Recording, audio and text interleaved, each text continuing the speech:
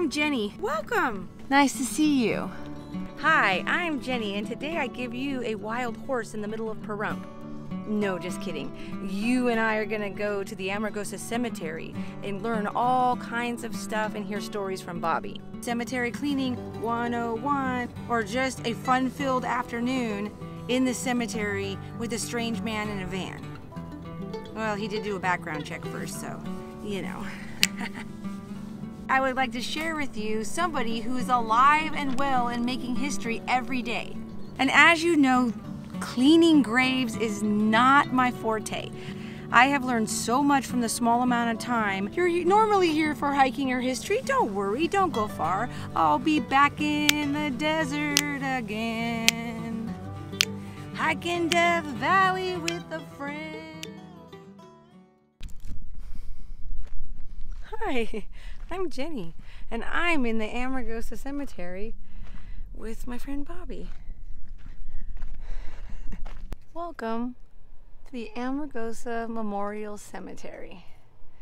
I'm joining my friend Bobby. We'll be here in a minute. Let's go inside and take a look.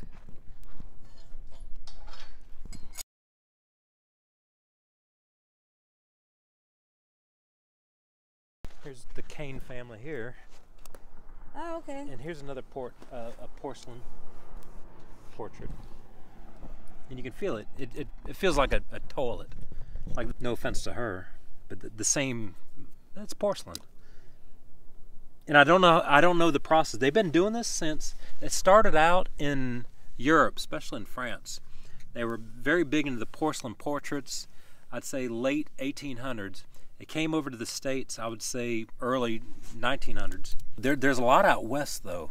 There's a lot out east, but there's a lot out west. It was a very big thing out west, Colorado, California, in the early 1900s. So, where is she? She's, because I noticed right behind her is one of those, you used to put a quarter in and be able to see. It's like a binocular. Oh yeah, yeah.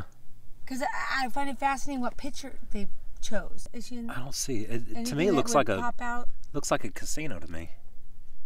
But and I was thinking, I mean, the first thing that popped in my mind was San Francisco.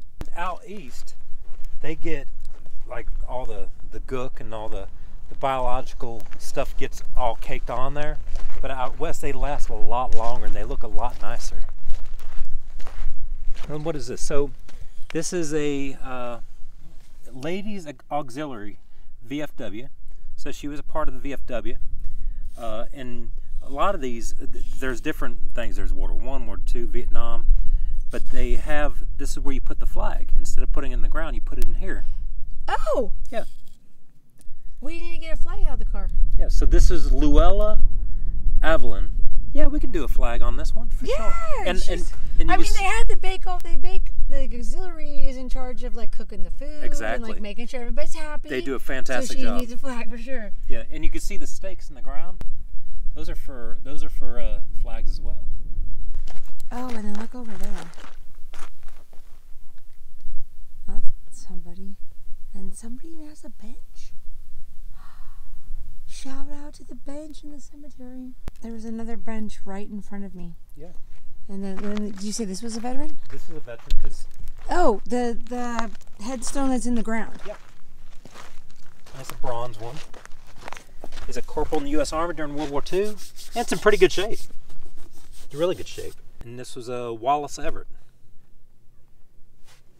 He lived a long life. He was 80. Yeah. Yeah, he sure was. Good for him.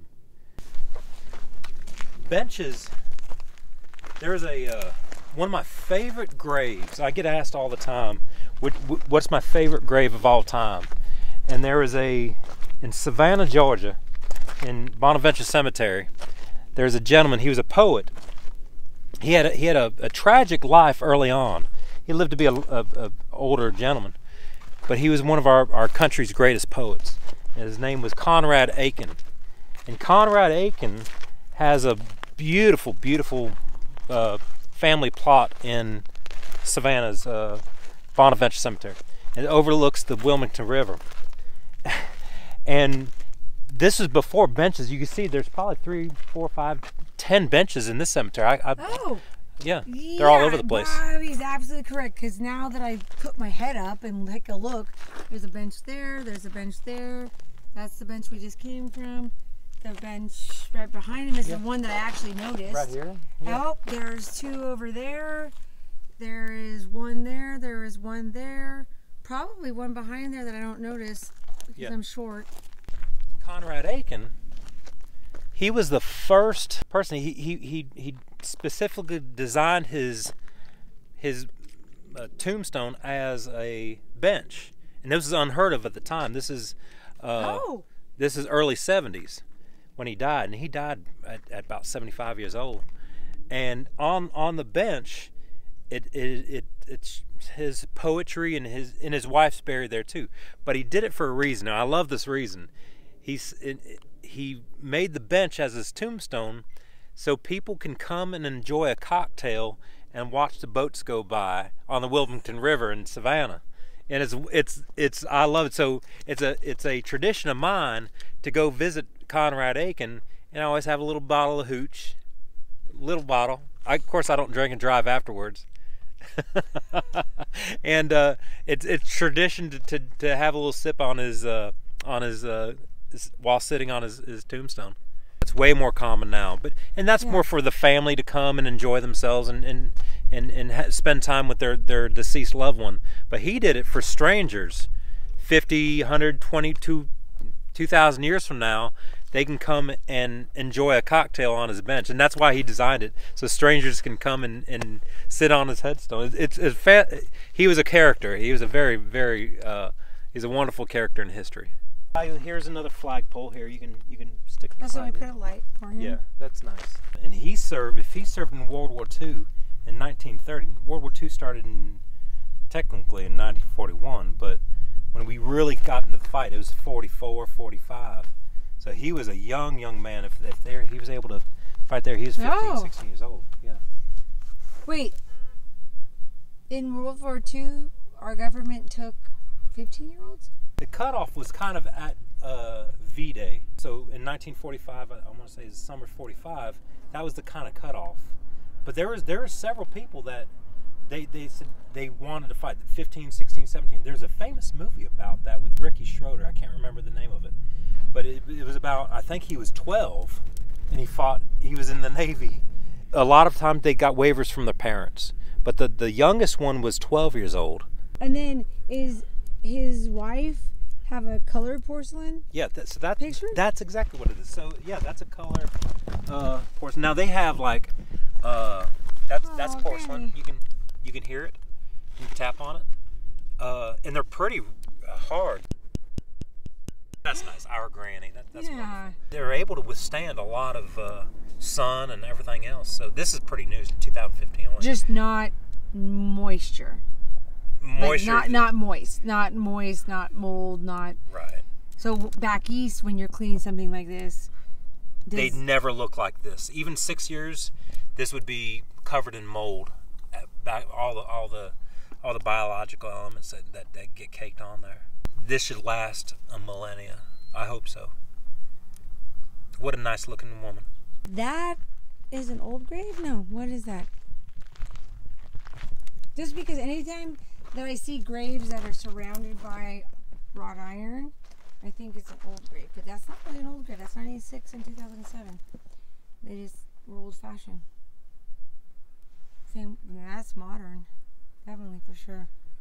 Kind of fencing compared to Death Valley Junction. Just stumbled upon the fact that at first I thought Edgar Louise, was still alive. And Bobby pointed out, well, okay, she was born in 1917. Let's do some math. And I'm like, oh yeah, probably not. But he just explained to me that when you purchase your headstone, it doesn't necessarily include adding when Louise was buried. Right. So we don't know when she passed on. Right. Like you see, he passed on in 89, which is a long time ago. And that would come, like, the chiseling and all that, the stenciling would come there. But she obviously outlived him. And a lot of times they move on. They get buried somewhere else. The spouse who passes away after, maybe the kids, when she died, like somebody chooses to do something different, and they don't necessarily they cremate her, or they do something like that. Exactly. But they won't.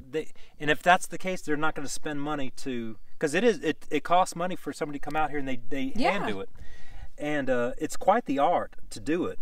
But it a lot of times they just leave it alone. Yeah. But if I was a betting man, I would say she was passed on. But 104. I was looking over here at the corner of my eye. Are these just unknowns? I don't know what these are. Now, cemetery protocol, you don't ever step on the stones. That's what I just realized. I was like, wait, if that is a headstone, I'm technically standing on it. I don't think it is a headstone. It looks like a base for a headstone, but I don't think it's a headstone. There should be something written or something like that. I was told this by a gentleman in Charleston, South Carolina, who one of the groundskeepers there. He was like, as long as you don't step on the headstone, you're okay. You can go all around it and everything else. I think he worked for Magnolia Cemetery for, I want to say 40 years, and he's still there. He's a great guy, a wonderful gentleman. Every time I see him, I bring him lunch. Anything in particular? For lunch? Yeah, just lunch. Okay. Well, I didn't know. Maybe he likes like a certain crab sandwich. Yeah, no, he's like, give me. I always give him McDonald's. He's like, I love McDonald's chicken nuggets, so I bring him chicken nuggets. He's a great guy. Chicken nuggets. That's the one thing I actually get at McDonald's. He's a hard-working gentleman. He's got to be 75 now. And Buford Dwayne Bagby, right. You have quite the impressive grave. So he has a marker here too, if you can see, and you can see his flag is. Oh, he has a VFW. Yeah, we'll replace his flag. It's seen better days. Not the worst, but not the best. In case you do not know, you do not just throw flags away in a trash can. That's right. A number of things that you can do with flags afterwards. Respectful closing ceremonies for flags. Your local VFW, American Legion, post office have it where it's a drop-off box, and you can put them in there. And there's a process to do the flags that way. We could probably do this. It's been in the dirt for a while, but I don't. Well, yeah, torn, ripped, obviously. Yeah, and it's not faded. It's a little dirty. It's a little faded. But you should not have your flag on the ground. No, you should never have your flag on the ground. I pick up more flags than I know what to do with. In my opinion, if you served in a war or even served in general, your flag deserves to look new and special and everything else. And we have our marker here where we can put the flag in here where it's not going to hit the ground again, right here. Now his marker is slightly different because he was a member of the VFW. Yeah. So we're gonna replace this flag. It's time. What is that little tiny headstone over there? They're used as a temporary headstones before. Like back east, the protocol is to wait about a year for the ground to settle, and then you put the normal headstones on there. But sometimes they'll leave the headstone there. And this was. Oh, that would make complete sense. That's right. The pre-marker. Like, exactly. Hey, we put them in the ground when this is done being. Exactly. And it's ready to be placed. Yes. And I appreciate the placement. And I notice he likes old cars. Does he? Well, because look at it. Oh, no, I didn't see that. That's very nice. He's got like. Oh, yeah. I didn't even look at that. Jalopies and stuff. I mean, so he must have liked it, I guess. Yeah. So that always comes first. After about 6 months, a year, the regular headstone will come in. Well, make sure they have everything correct. Yeah. Oh, he served in the Korean War. Yes, 51 to 53. Or I don't know. I did not learn about the Korean War in school. We don't talk about it really. A lot of people call it the Forgotten War, but it was a very important war for sure. It's such an underrated and underappreciated war, and it was a very brutal war as well. And I had a grandfather, my step-grandfather, who was Korean, fought for the South Koreans, and he had amazing stories. He's passed on now. An amazing, just the heroism that came out of that war, that we're just now discovering just how brutal that was. Wait, do you travel with multiple size flags? Yes, I have about 20 of them at a time. At different sizes, because I have a lot of small ones. This is about this. Yeah, this is it. Small ones are great too, but I carry with these. Home Depot, I think they're $1.30 each. So this was the same size flag as the other one we just got out of the dirt. But we'll plant this. So there's two places we can plant this. We can plant it right here. Yep. We can do it right there or there. I think here is better. What do you think? That's kind of nice. Yeah. Con amor tu esposa y Wait, Dios. yeah. Do you speak Spanish? A little bit, yeah. I mean, I'm sure the town knows, but just look at the juxtapose of like, oh, I have a small wooden cross. And I'm just noticing, I'm going to pick this up real quick. Let's put this back inside. A veteran guy right here.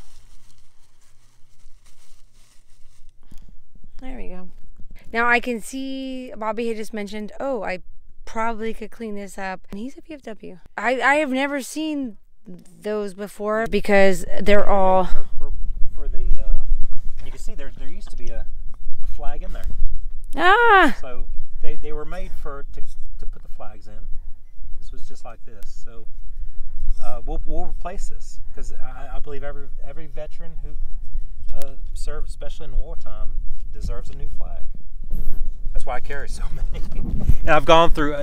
If I've spent $2,000 in flags over the years, it would be a conservative estimate.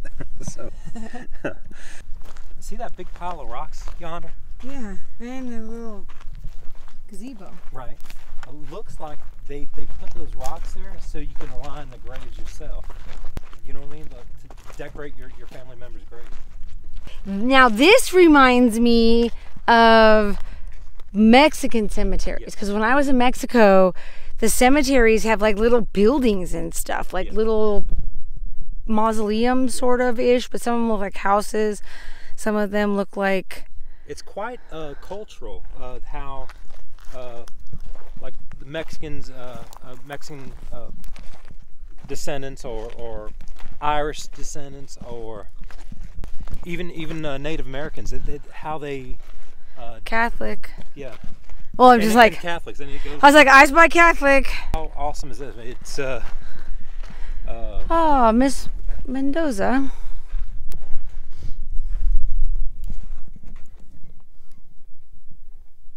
I like the little window. And that's another porcelain, example of a porcelain, right? Look at all the things inside. Oh my gosh, Fernando. He died young too. Oh, he died very young.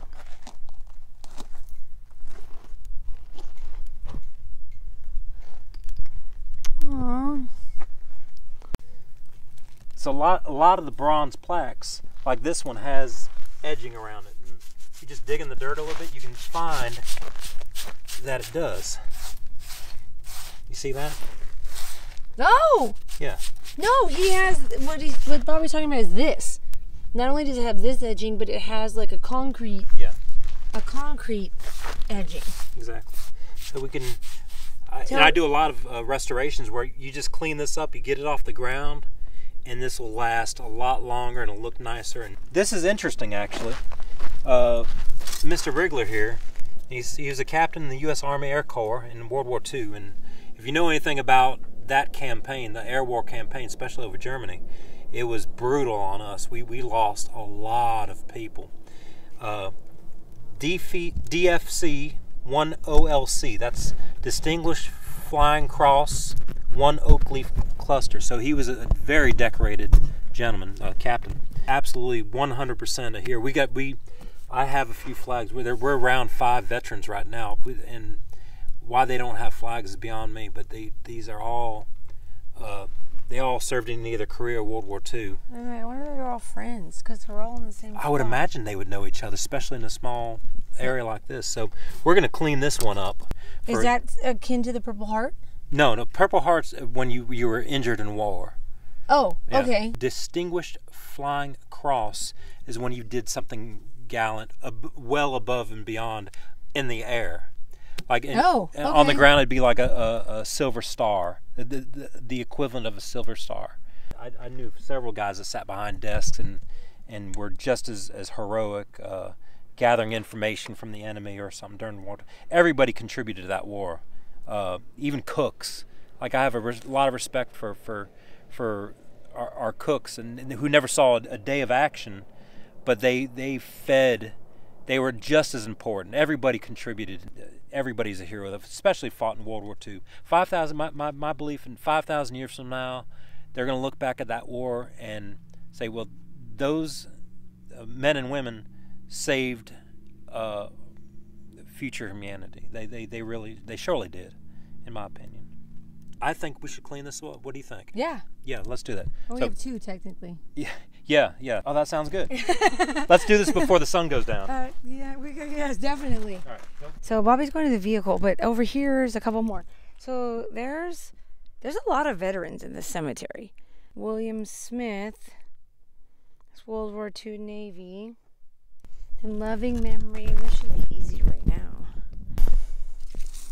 Use my hands and get that off of there.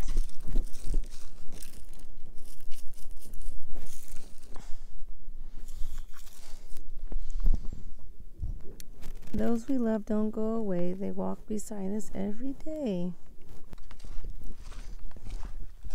Bobby has a kit. And I'll remind viewers that in the bucket are a lot of different stuff, but most of the stuff is not needed for the desert. I want to say spray and go, but that's not it. What's the name? What is it that I'm thinking of? Wet and forget. Wet and forget. I was like, oh, let me get this stuff out of here. Right.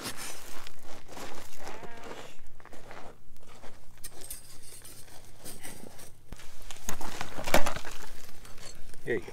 Yeah, let's move this stuff. Move these rocks. Give us a little more breathing room. I wonder why they're there.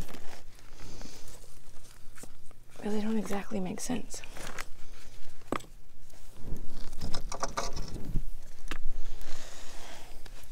So what I like to do is take a before and after photo.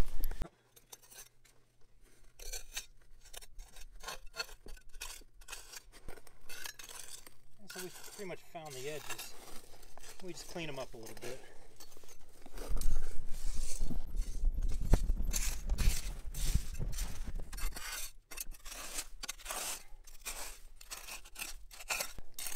Now his sank into the ground. These 2 gentlemen died. Mr. Wilson and Mr. Riglers died within 14 days of each other. But Mr. Riglers, it looks like it's sunk into the ground, and it'd be great to kind of raise it up, but we're not going to do that.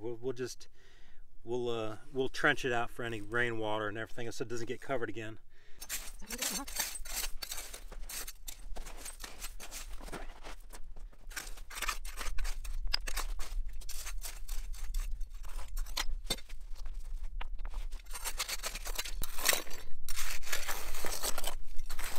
Yeah, the important thing is that we get it out of the dirt as much as possible.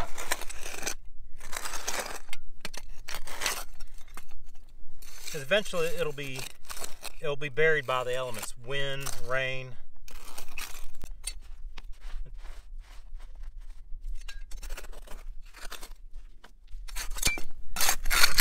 Yeah, I mean, you can definitely see from the grave behind Bobby. So much more up out of there. Edward is sinking, basically. Robert, that's who it is. Hey, here's Charlie Lee.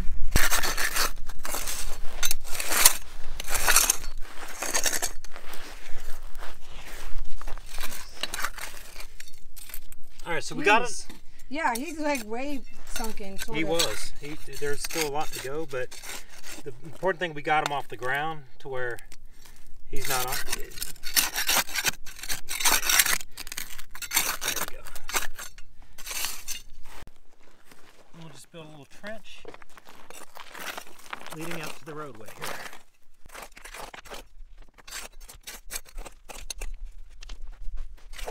You see how we trenched it out? Well, I was making a wall. And he's up there with Mr. Smith and Mr. Wilson too. It's the same. Why this was sunken in, I don't know, but they're all level. He just needed to come off the ground. So we're gonna clean them up real fast.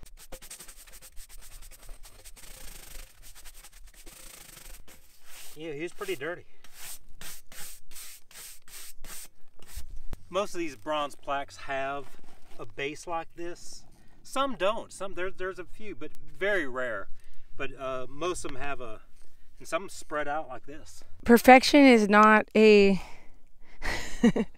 Bobby asked me if I was a perfectionist, and I was like, well, sometimes by accident.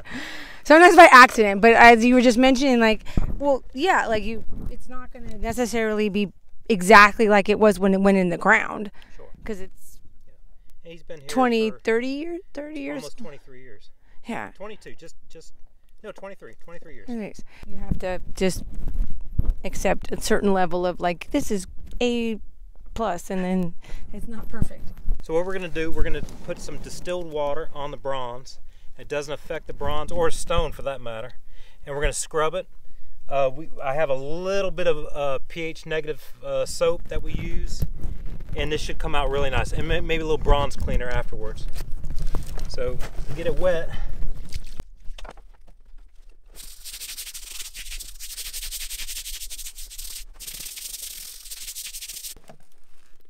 And we could do I always take like a before and after photo, but you'll see the difference for sure.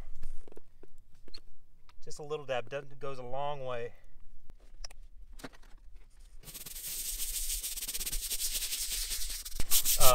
I never look up these veterans before I clean them. It doesn't matter if they were cooks or mechanics, or if they are generals, or they are Medal of Honor recipients. To me, it's the condition of the graves is what concerns me. Everybody, and I mean everybody, especially served in the military or just people in general, deserve to at least have their name, visible to people, and have a good grave. And these guys are all U.S. Marine Corps Korea, U.S. Marine Corps World War II, Army Air Corps in World War II. I mean, these guys deserve to have a flag. They deserve to have their names, because these are all heroes. That's my opinion. Oh wow.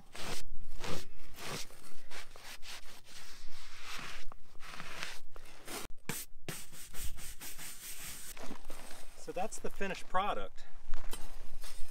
We'll straighten this out. Wow. Bobby had mentioned that when he's back east, what did you mention? 3 hours was the longest grave that... Oh, I've taken it 3 months. Yeah. 3 months? Yeah. There's one that... 3 months. Okay. They're obviously really bad. I'm going to put this here for now. Well, and obviously 3 months is I go back on a regular basis. Right. Because we have the option of putting the flag here or here. And you can see that these were meant for the flags. Right there. My personal opinion is I feel like the wind is going to whip that out. Okay. We just do that. Yeah, because it gives a little bit more protection, and it won't catch flight. Yep. But you see the difference, how when we first found it and how it is now. Robert, Edward, Donald. Let's walk over here super quick, like Bobby's doing, but I'm gonna just do some brushing.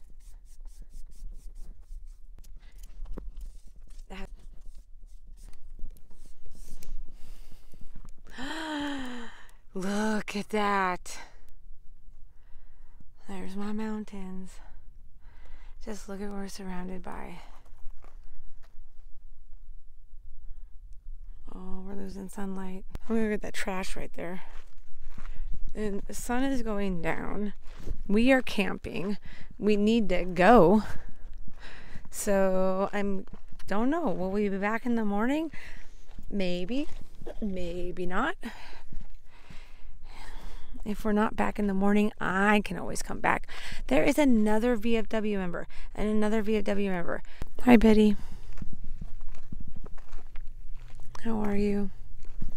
Another veteran, Robert Price, who fought in the Korean War. There's a lot of people that fought in the Korean War here. There's Maxine. I found more trash, but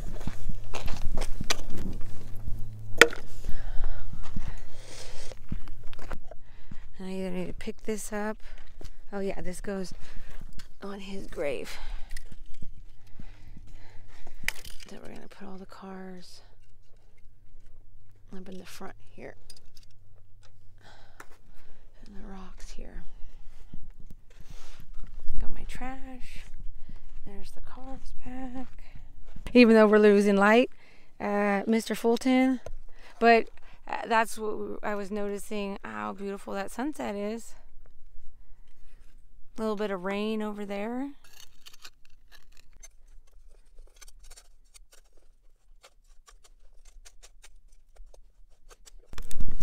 Found the edges, unburied them.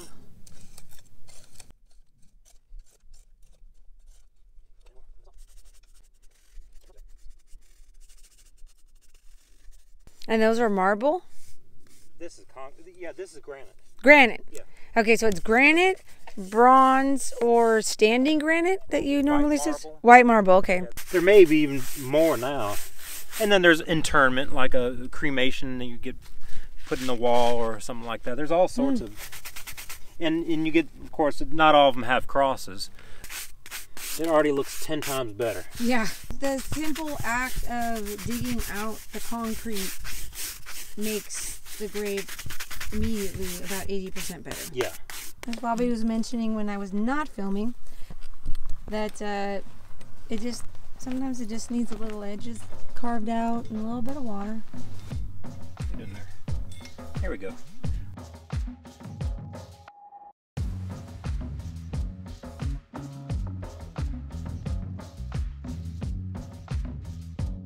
See, now here's the thing with Bobby. Bobby does not do this for accolades. He just does this to bring smiles to your face and his own. And that's one of the most beautiful things I absolutely love about the situation. Bobby, if you enjoy restoration of graves, you can find him at Our Heroes Graves on Instagram and in YouTube, and links are down below in the description, of course. Look at this. Look at all of this. Yay! Shout out to David. Skirt fits perfect. Thank you very much. Unlike Bobby, I will ask you. Smash my like button, pump my stock. Love you. Be grateful, make good choices in your own adventures, and I'll catch you on the flip side.